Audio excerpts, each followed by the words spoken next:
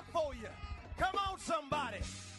I'm not a part of the chosen frozen, but this is the church of the living God. God will work it out. Yeah. Hallelujah. Glory to God. I just believe that somebody ought to have some anticipation of God working some mess out. Somebody needs to draw a line in the sand. You've been going through hell too long. God's ready to work it out for you. Glory to God.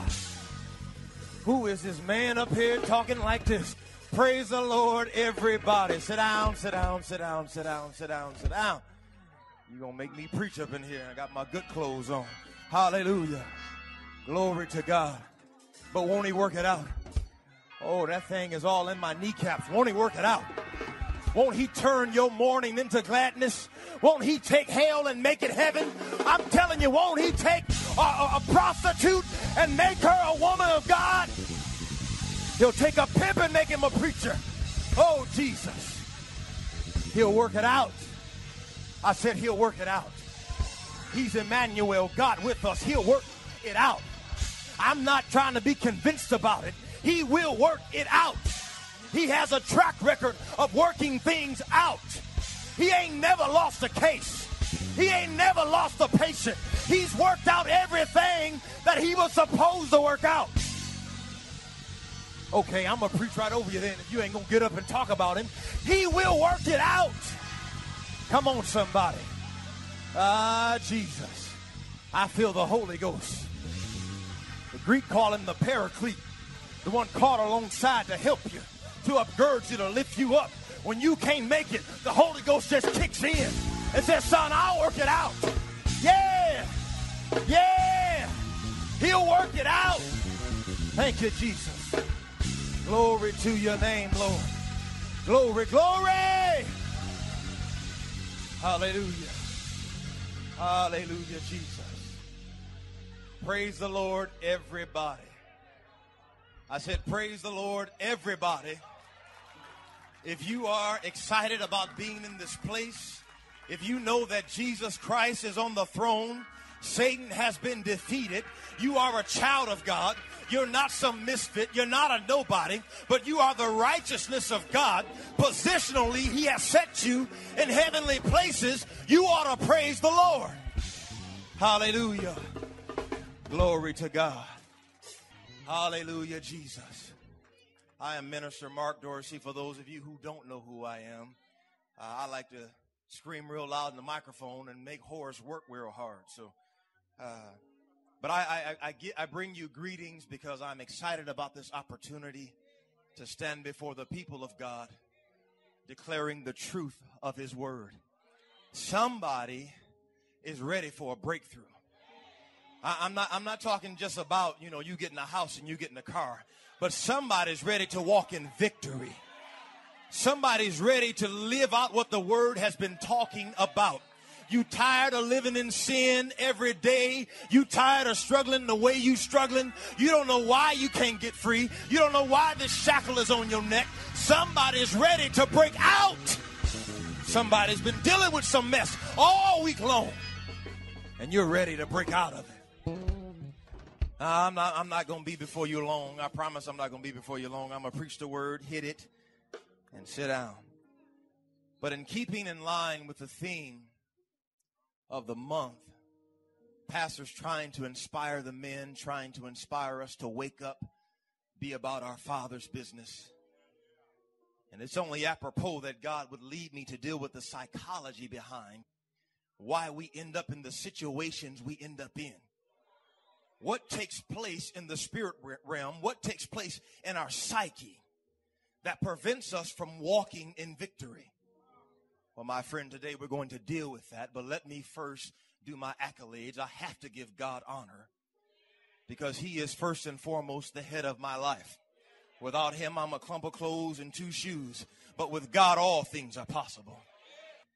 We're going to deal with the psychology, the psychosis, the studying of the mind as to why we do what we do.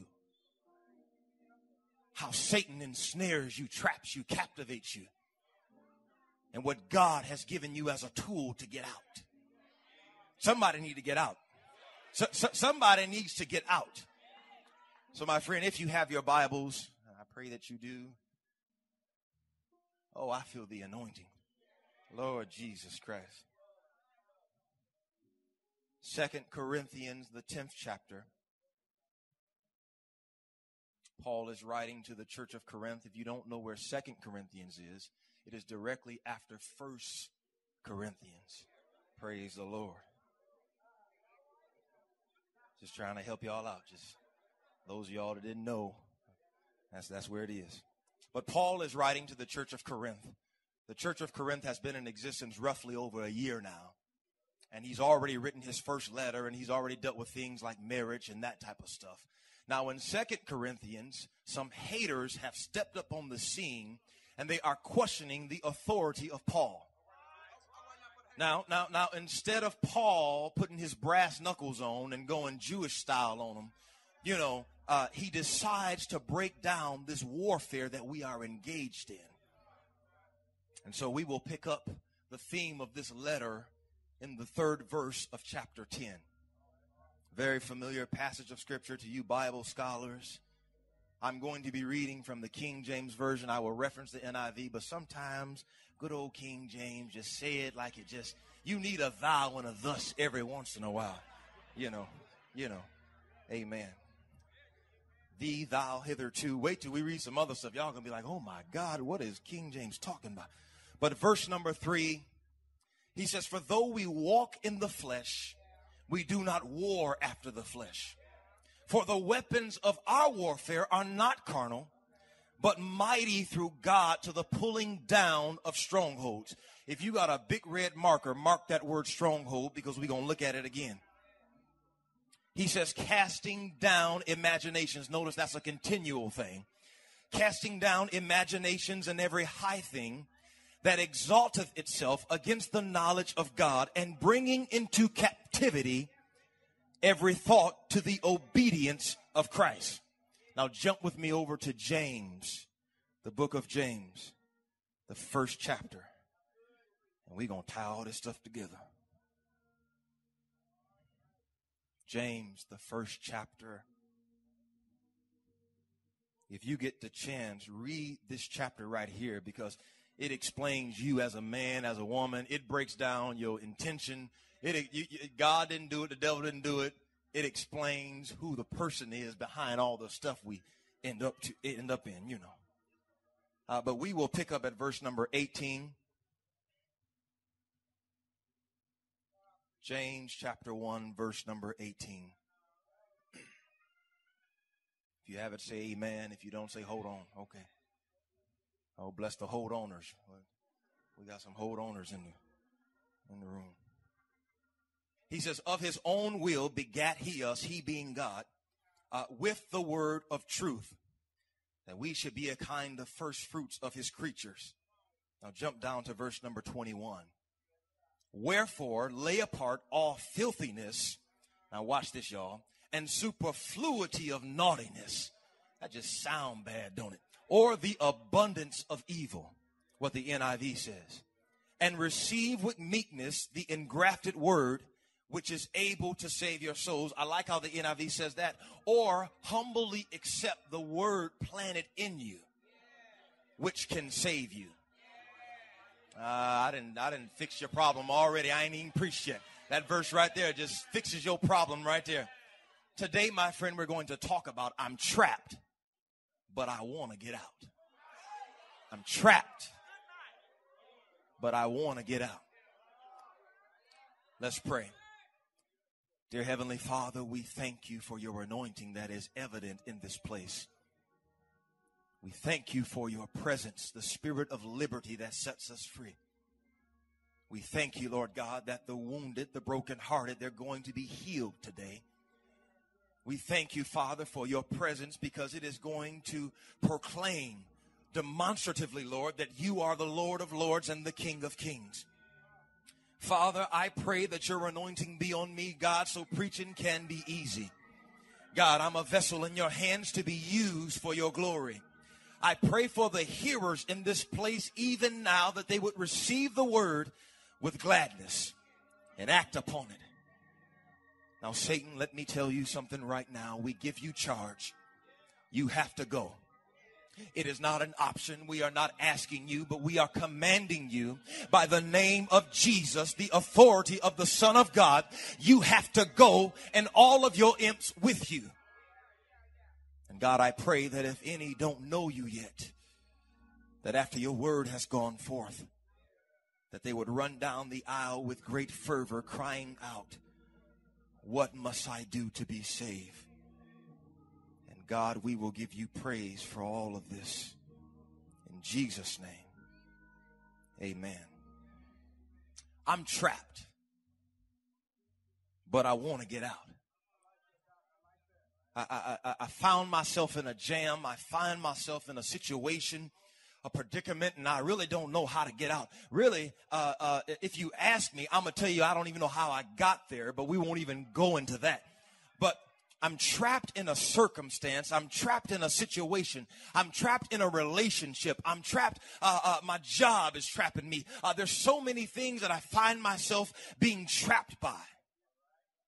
But more importantly, there's some sin that's trapping me. It's got me captivated. It's got me entangled. Has me wrapped up. I don't know how to get free. When I would do good, evil is always present. Oh, this is going to be a sit down. I'm listening to you preach your message, huh, y'all? But I'm trapped in a circumstance, a situation, or a predicament that I cannot get free from. Now, many individuals have found themselves trapped in circumstance. You know, we ain't the first group that's found ourselves trapped in problems. But men of God as well in Scripture have found themselves trapped in circumstance, situations, or predicaments. One that comes to mind, Daniel found himself in a lion's den. He had to use the manes of lions for his bed pillows. Shadrach, Meshach, and Abednego found themselves in a fiery furnace because they would not bow to King Nebuchadnezzar. Look Nebuchadnezzar up in your concordance and you'll find out what that story's about. But they would not bow to King Nebuchadnezzar, so he threw them into a fiery furnace. And because of that, they were trapped. Now, let me just interject something for somebody that's going through right now. Every situation you go through is not always a result of negative influence. Now, I just gave you somewhere to shout right there. God is moving you. Somebody in here, God is positioning you. He has put you in a place of pressure because he's trying to get some stuff in and he's trying to get some stuff out. You need to stay right there. You don't need to move. You need to stay right there so God can perfect you. He wants to turn you into pure gold and present you to the world. I can prove it to you. I can prove it to you. Pastor say he got word on the side, but I'm going to say I can prove it to you. Jesus, the Bible says that Jesus was led into the wilderness to be tempted of the devil. You know what that word led means? Brought or presented. God said, I'm going to present my son to you, Satan. And see, God wants you to stay right where you are, some of y'all. He wants you to stay right where you are because otherwise, if you move, you're talking about a mess. You're going to be an unfinished product. And you know what happened when unfinished products get in the hands of consumers? Manufacturer defect. Got to send it back. So God said, don't move. Stay right there. Stay in the spirit because what I'm doing in you, I'm perfecting you. Now, everybody's not Daniel, Shadrach, Meshach, and Abednego. There are some Jonahs in the house. I was a Jonah at one time. And there's some Jonahs, there's some previous Jonahs in the house right now. You ran away from what God told you to do. Your own agenda took precedent. You decided you were going to do the thing you wanted to do. You were going to do it how you wanted to do it, when you wanted to do it, because that's just who I am. You know, my mama made me that way. I'm going to do it the way I want to. And so Jonah, because of his own agenda, because of his own desire, decided to run from God. Let me tell you something if you don't know. I don't care if you board a plane, a train, or an automobile, you cannot run from the call of God. That's just a sidebar. I gave you that one for free. But understand this, my friend, that Jonah decided he was going to get on a ship. You know, the old song said Jonah decided which way he would go. Said he boarded the ship and went down below. Ship began to rock from side to side.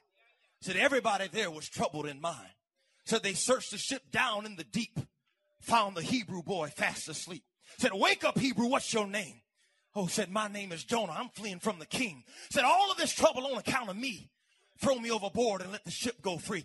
God said, I'm not going to let you do your own thing. Jonah tried to do it on his own, tried to use his own agenda, but God said no. Now, some of us are like Jonah. We've tried to do it our own way. We've tried to use our own desire. We've decided it is appealing to our appetite. James said that let no man say when he's tempted of God. God can't be tempted with evil, neither tempts he any man. But every man is tempted when he is drawn away of his own lust and enticed. See, some of us, our own desire got us where some of us are. Not all of us, you know, not the folk in this section, but our own desire has gotten us into some situations. And Lord, why you do this, Jesus? Lord, I mean, why I'm going through this? And it's them big broad shoulders that then got you in the mess you in. The hair. It ain't even got to be hers, as long as it looks long and nice. You know, it's appealing to us. There are some things that appeal to our flesh, and we like those things. You know what, James, if you read that passage I just quoted in the Amplified, this is going to really bless you, because when I saw this, I felt like a big heel. The Amplified breaks it down like this. He says, every man is tempted. He sees the bait that it takes to ensnare him. He knows what it takes to ensnare him. He sees the trap over there. Y'all know what I'm talking about. And he takes this bait that he knows will snare him, because, you know, you ain't going to like nothing that only the thing that you like got to walk by for you to pay attention to it. If I don't like it, I ain't looking at it. So the bait that will snare me, James says, you put it in the trap. You're drawn away of your own lust and entice. So you put your bait down in the trap, and then you walk over to it. What's that doing sitting there? I wonder how that got there. Well, maybe, you know, that's how animals do, but I ain't calling y'all animals. I'm not. But you see that bait. You put it there because you would not arrest the thoughts in your mind. You put it there. And then you take it, then your hand get trapped. Oh, God, I'm being afflicted by the devil. My friend, you are not being afflicted by the devil. Let me give you warning. Newsflash. You drove to the house. You didn't just you weren't transformed to the house.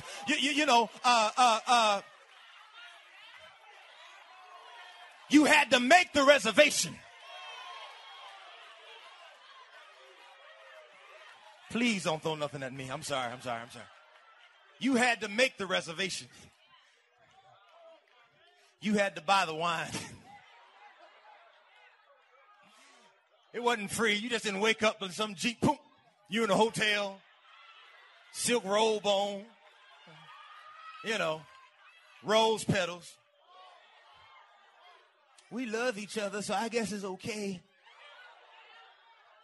But my friend, let me tell you something. Before you start feeling bad in yourself like I'm knocking you and all that stuff, we all have our own struggles. But let me just tell you something before you go into some pity party about your situation. You are not doing that all by yourself. You have an enemy, and his name is Satan. He is a strategist, and his prime motivation is to find a crack in your armor. What he wants to do is he wants to bring destruction to your life, and if you allow him, he will watch sin be formed in you. James said, when lust has conceived, it brings forth sin. Sin, when it's finished, is bringing death. What does that mean? When sin turned 18 and asked for the keys to the car, he's coming with death. He wants to destroy you. You're not by yourself in this.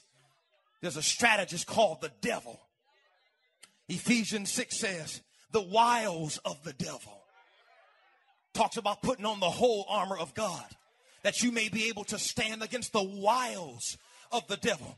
You know what the word wiles means? The strategies, the schemes, the schemes of the penetrating one. You know, that's what the devil means in the Greek, diablos. He is the penetrating one. So he's coming with schemes and strategies trying to penetrate your armor.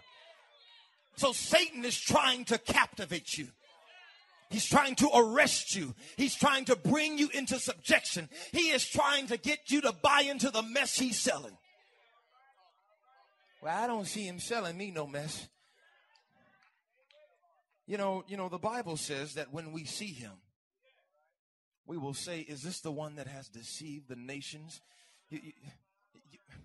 I mean, when you see him, you're going to want to jack smack him because, you know, Hollywood, and he's been responsible for this. You know, if you watch the History Channel, you see how Germany did propaganda.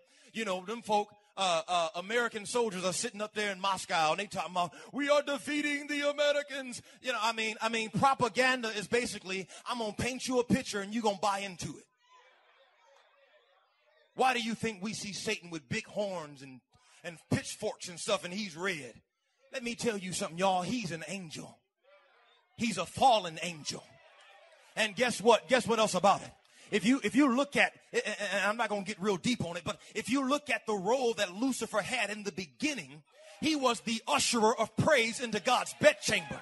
The Bible says that he would bring the praises of the angels into the bedchamber of God. And when he would step out, they would see the glory of God all over him. Us married folk know what that feel like after, you know, you've been, you know, together with your mate and there's that glow on you. You know, you have that glow. I'm talking to the married folk. You know, you got that glow. You know, is it Oil Sheen Glow? Is one of them, you know, one of them hair products that give you a glow. But Lucifer would walk into the presence of God at soul glow. Yeah, see, he had soul glow. See, he had soul glow. And so he would walk into the presence of God and come out with God's glory on him.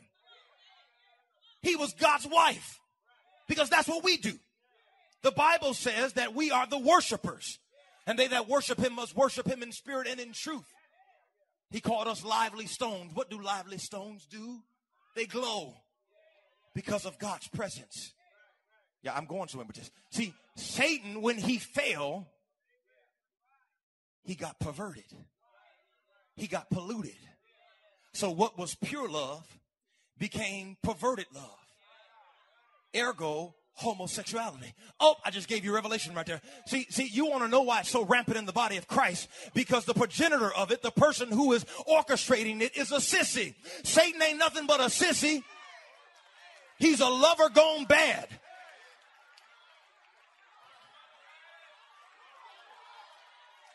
Okay. We're not supposed to use that word, Rev. We can't use sissy in the pulpit. I'm sorry. So the only thing Satan can do is introduce thoughts. That's his primary job. If you look at his job description, if he handed you his resume, he'd be a thought introducer. All that other stuff, he got Steven Spielberg and them guys and poacher guys, you know, he's here. All that stuff that, were you scared to go to bed at night because you think some big old demon in your room? Don't you know you're a child of God? Don't you know the God that created the universe lives on the inside of you? I wish some fool demon would walk in my house. He'd have hell to pay. I'd run a revival all up and down his back. Jesus. Woo! Glory. So he introduces thoughts. You know, he's an insurance salesman. Ain't a bank in the universe that would take his policies. He's selling crap that ain't nobody gonna cash in. Yeah, I got proof. I got some more proof. Eve. Y'all remember Eve? Eve's in the garden to show you his operation, to show you how he works. And we still talking about brothers. Because y'all usually make the reservations. Well, sometimes the brother ain't got no job, then the girl got to put it on her credit card. But anyway, I'm talking to the brothers, but the women gonna be blessed. So in the garden, I'm gonna show you how Satan works. In the garden, he seduces Eve. You know, before the fall, the serpent walked upright. That was a curse that God gave him to slide along his belly. I know a little Bible. And so God cursed the serpent. But before that, he probably had wingtip shoes on, some Stacey Adams and a gold tooth, and he was walking around in the garden, trying to seduce Eve, swaggering and stuff. He had to be sharp, he just walking and stuff. Hey, baby, what's going on? And he trying to get in, where you be at, things that make you smile. What number's the dial? That kind of thing. He was, he was trying to get in, be smooth, soul glow. He coming with the soul glow. And so I'm about to preach in a minute, y'all, for real. I'm going to preach my throat out. But so what he does to Eve, he introduces ideology, a group of ideas that try to exalt themselves against the knowledge of God. So let me just say this. It's going to bless somebody. Women, men, stop talking to snakes with shiny shoes on. It's going to be bad for you. Read the story of Eve. She messed all us up. When I see her in heaven, I'm going to hug her, but I think I'm going to punch her first. Because Adam too, women's lib is in here. Adam too, Adam was wrong. He was wrong. I'm not saying he wasn't wrong, but Eve was creeping, on the down low. And so what he did, he introduced ideals to Eve. You won't surely die. He polluted the word of God. He corrupted it. Now, because he is an introducer of thoughts, he needs some participation. God gave you the ability to choose. If somebody ain't looking at me, I'm going to stare at you and preach at you until you look at me. God gave you the ability to choose. If I see you drop your head down, I'm going to stare right over in your section. Because God gave you the ability to choose, Satan needs your help. Paul talked about thoughts, imaginations, high things. Let's deal with imaginations for a moment. Because Satan introduces thought patterns to you. He got a machine gun of thoughts. He'll spray thoughts at you all day.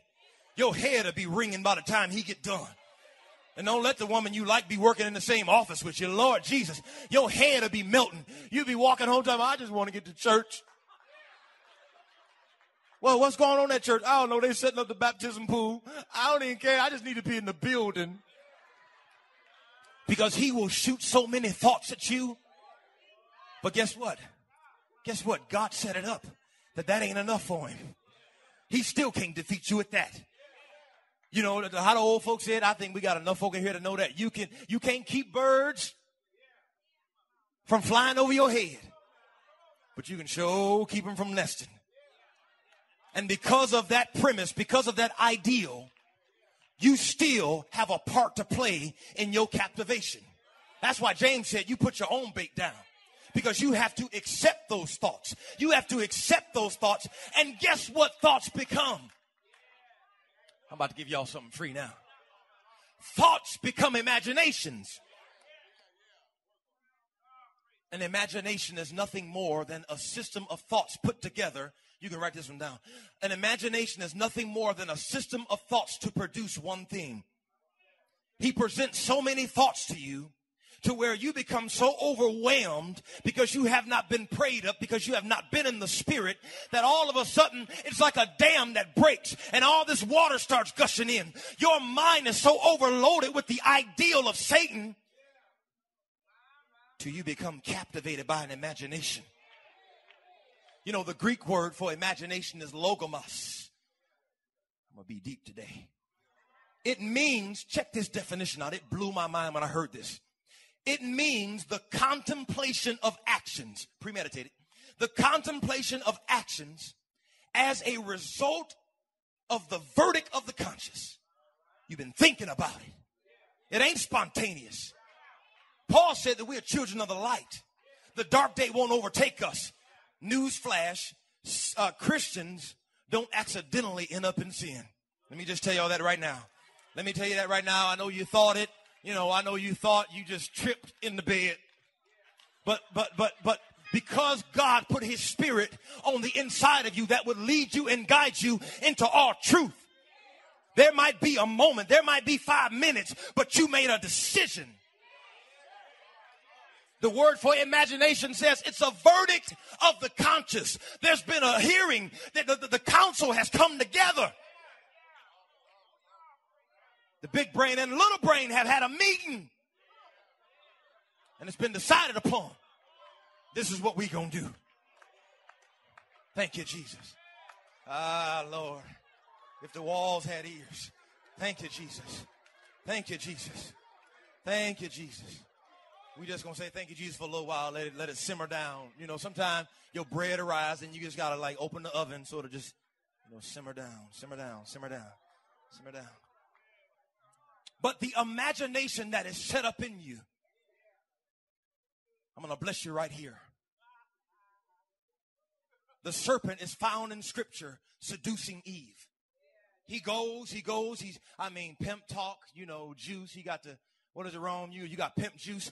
He coming heavy. He's talking mad game. All of a sudden, Eve buys into the ideology of Satan. I will give somebody a Subway sandwich if they show me where Satan shows up again in that passage. The moment you buy into the convincing ideal of Satan, he no longer needs to influence you. Because of how God created you, you say, give me that remote control, devil. I'll watch this myself. And you hit rewind. You hit fast forward. Some of us just hit pause and stare at it.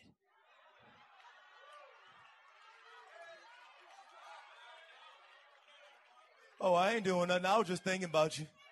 That's all I was doing. Oh, you want me to come over? Well, yeah, we just going to watch a movie. Satan is not mentioned after that until God curses him. Because Eve bought into it. He don't got to present nothing no more. He ain't got to present nothing no more. Because you've already accepted it. You have already eaten it. You have become the producer, the director, and the star of your own movie. I think we need to do a double take on that last scene because we just didn't get our angles right. I hope I'm blessing somebody in here today because we're about to get to hope and victory in a second. But before you can get out of something, you got to know how you got in it.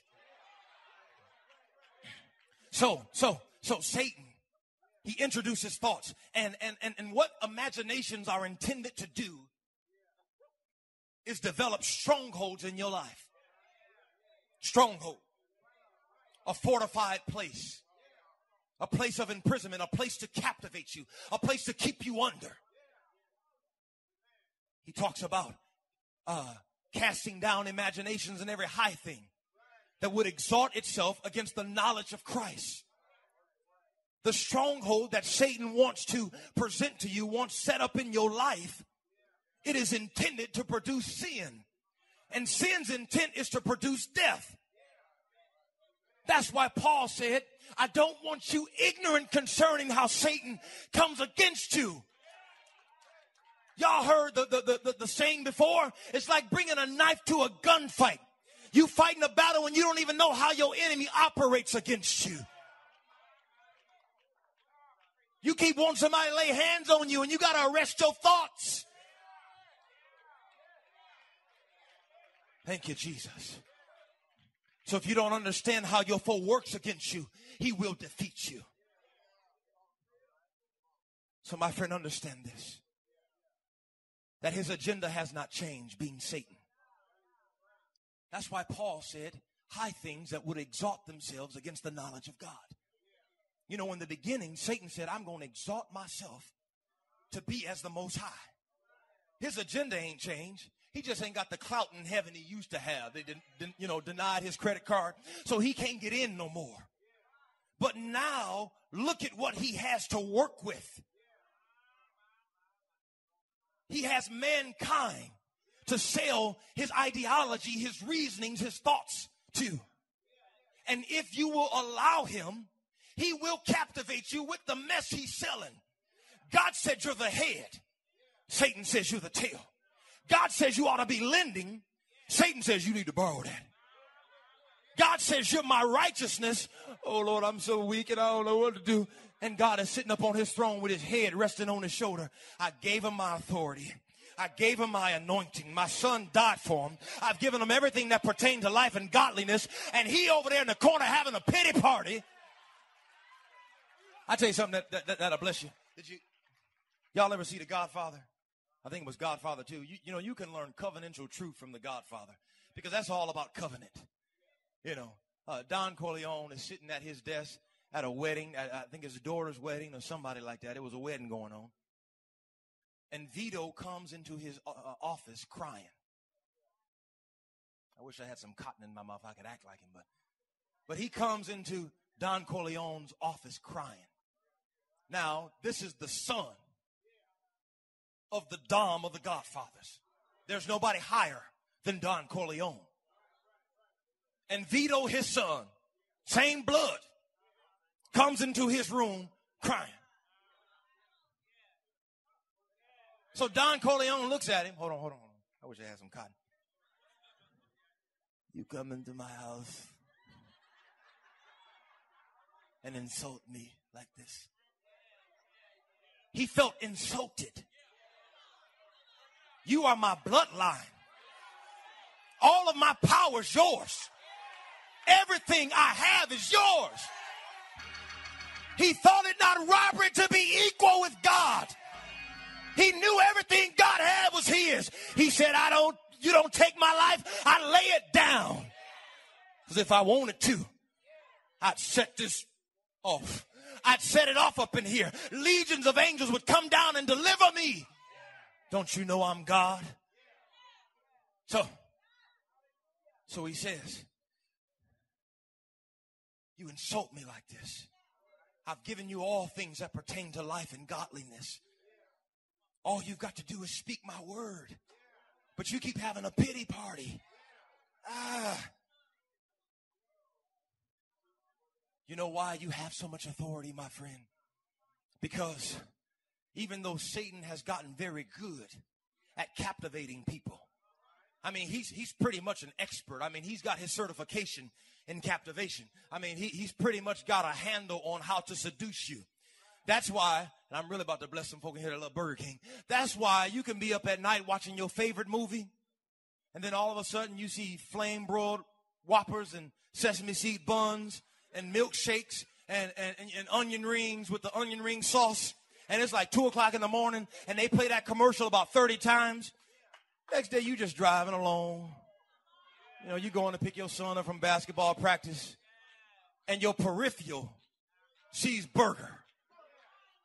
And old women are diving for their lives. Dogs are taking cover under sewer holes because you have now made a beeline to Burger King. Because the media has figured out that if I push it to them long enough, they'll bite. Where do you think they got that from? From that jive turkey, the devil. Because that's how y'all get them credit cards. Thank you, Jesus. But check this out. And I'm about to close. But Satan is excellent at his trade. He is excellent at introducing thoughts. But we got a trump card on him. We got an ace in our back pocket. See, he didn't originate it. He didn't originate the concept of captivation. That's why I read James for you when I said, of his own will begat he us through the word of truth. That word begat is a continual state of begetting. What that means is that one day you heard the word, the next day you heard the word, all of a sudden you heard this love story about Jesus. You driving down your street and all of a sudden conviction rose up in your heart. What you think God was doing? He was seducing you with his son. He began to woo you. That's why one time you heard me say I'm in love with a man and I ain't a fag. Because I begin to hear the story of Jesus. All of a sudden I begin to fall in love with this man. I heard about how he died for me. God originated the concept of seducing somebody. It was God. I mean, where would Satan have gotten his practice from? He's trying it in the garden. I mean, he ain't had nobody else to practice on. He had to steal it from God, a little special chest of goodies, you know. I mean, he had to go up before God kicked him out. He had to, I'm going to take this little captivation thing right here because I think I'm going to need that as my day up here is done. He had to steal it from God. The Greeks called God, Plato's and all those other philosophers, when they were looking up into the cosmos, they could not accept this concept that the Greek society had came up with all these various gods. The Greeks, like Plato's and those type of men, said there has to be a supreme being. And when they looked at the structure and the order of the universe, some of them called him the thinker or the original thought. Meaning that before one T was crossed and before one I was dotted, there was a thinker thinking it. So because he originated thoughts, he must know how to use them. Now, let's get out of the mess that I just put y'all in. Thank you, Jesus. Now, because God originated thoughts, because God is a person that orchestrated the whole process on how your mind works. He says, I can remember. I was deep in sin. I walked away from God. I told you I was Jonah before. I don't know if I told you that, but I was. I was Jonah. I ran away from God. And one day I'm in a nightclub with my drink of choice. You know, when you're a sophisticated Negro, you got to have a drink of choice. You just can't be ordering everything in the bar. And so I had my drink of choice, and all of a sudden the Spirit, I'm probably wasted. Now, I know y'all say when you get drunk, you start thinking all kinds of stuff, but this was the Holy Ghost. I know it was. The Spirit said, son, he said, the same process used to get you where you are is the same process that'll get you out of that mess. Let's go to the close now. Romans 12, faith comes by hearing, hearing by the word of God. God he has given us a resource in the word that if you apply the word, my friend, the way God intended it, you will walk in victory. Even though Satan has polluted the process that God has designed to bless you, and that now you now find yourself captivated and hung up in sin, my friend, if you take the word of God, blessed is the man that walks not in the counsel of the ungodly, nor sitteth in the seat of the scornful, but his delight is in the law, and in his law doth he meditate day and night. And he shall be like a tree planted by rivers of water that bring forth his fruit in his season. He said, take my word in you. Take my word in you, my son. The same process used to captivate you, the same process used to bring you under, that same method will bring you out. There are four ways to get out of the mess you in. 4 ways to get out of the mess you in. Listen to me. James says, if you humbly accept the word that has been planted in you, first you got to admit where you are. You got to be humble about your situation. Man, I used to lie like a carpet. Oh, he's so open because I'm delivered now, so I ain't got no problem with sharing my scars with you. I did bleed at one time, but yeah, that's the ticket. I could lie like my mama would look at me and be like, boy, you just on your way to hell. But the first thing you've got to do is admit where you are. You have to humbly accept the word. You don't know it all. You ain't figured it out. Even though you got a concordance in your Bible, don't mean you know everything you need to know. Because if you did, you wouldn't keep making them reservations. So you've got to humbly accept the word. Please shake my hand after this is over. I am y'all friend. But this message blessed me more than it blessed anybody. You've got to humbly accept the word of God that has been planted in you. Now, that word plant is significant because God's word is a seed. And if you allow God's word to grow in you, if it germinates, it will produce the fruit of the Spirit. It's a continual process. There are 4 things you have to do. You have to read the word. You have to hear the word. You have to speak the word. And you have to meditate on the word. My friend, I give you an ironclad promise from the Father. If you take those steps and use them, you will walk in victory. It's impossible not to. It's impossible not to. Psalm said, he shall be. He shall be. Shall is an absolute no variableness. Nothing else but this can happen. He shall be like a tree planted by the river of water. Okay. Take these 4 things. Use this tool that God has given you called his word. If you use it, my friend, I got the cure for the homosexual. I've got the cure for the prostitute. I've got the cure for the person with low self-esteem. I've got the cure for the person with depression. I'm telling you, I've got the cure for them. Take the word, put it on the inside of you. Allow his word to get down. It will change your situation. Clap your hands and give God some praise. Thank you, Jesus.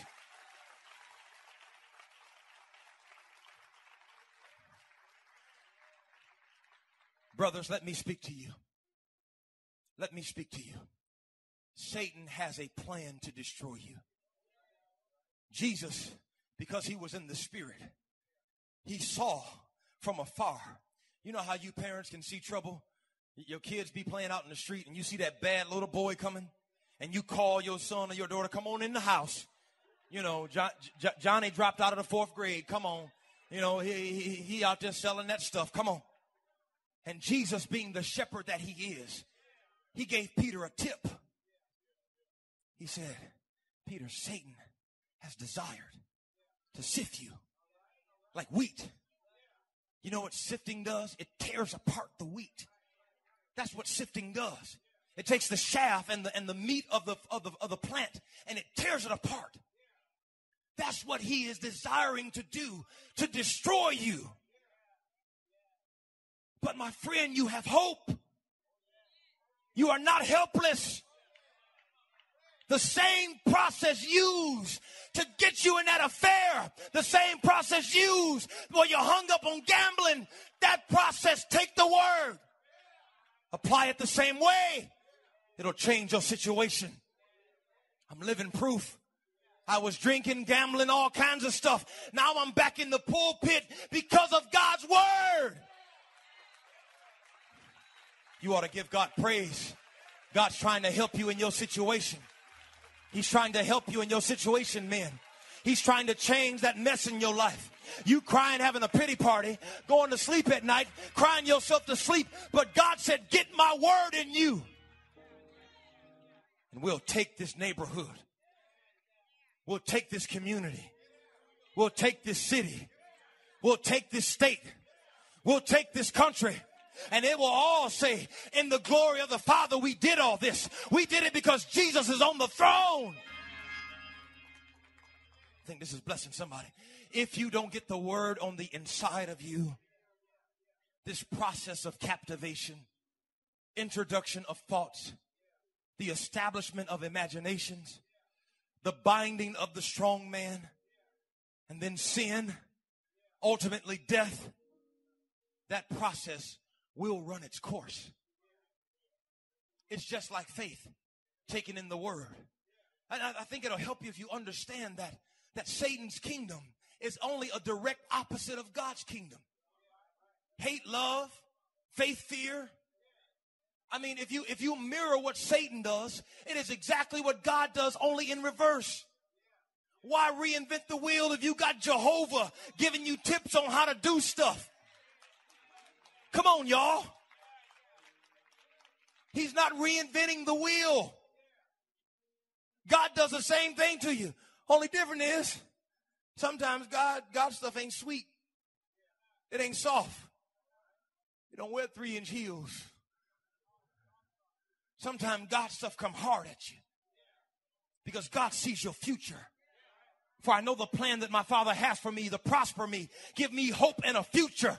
God sees your future. So because God sees your future, no, you're going to eat carrots. I know you want candy bars, but you're going to eat carrots. Then when you're done, you can have some pudding.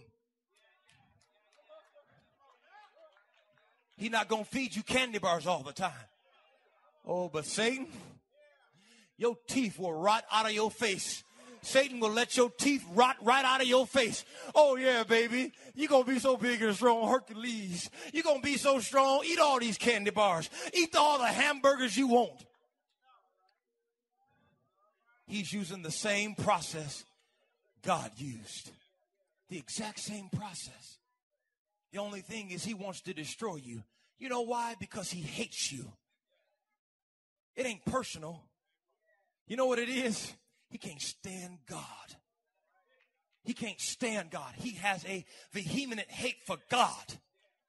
He is passionate about his hate for God. And secondly, he ain't about to let another Jesus walk up in here, because they still got egg on their face in hell because of that fiasco. So he can't stand you because of God. So he's going to shoot fire at you to destroy you. But take the shield of faith. Take the sword of the Spirit. Your feet shod with the preparation of the gospel of peace, the helmet of salvation. My friend, he has given you all things that pertain to life and godliness. Everybody up on their feet. He has given you all things that pertain to life and godliness. All you've got to do is accept the word. Somebody in here is tired of being a puppet for the devil. They're tired of being a puppet for the devil. Tired of falling in the same old mess, the same old situation, the same old problem, over and over and over again. Sick of it. Tears streaming down your face as you do it. Because you know God's got something better for you. But you feel so caught up, you feel so overwhelmed. You feel like there's nothing you can do about it. It's so heavy on you. When you come to church, it's like a breath of fresh air, because you feel like you won't have to deal with that mess in your head. You know as soon as you get out of the doors, it's going to be right back. He's going to be calling your phone. Probably left 2 messages on there already. God says there's hope. God says take my word. But it starts as accepting my son as Lord and Savior. It starts with accepting Jesus Christ as Lord and Savior. Somebody needs to re-accept him. Somebody's got broken fellowship in this place. Somebody needs to reaffirm their relationship with Jesus. You need to let God know. Who am I? Who am I? Who am I? Who are you? Are we the same? Are you sure? The one thing that I am sure of is that we are all beautiful children of God with a divine power deeply rooted within us.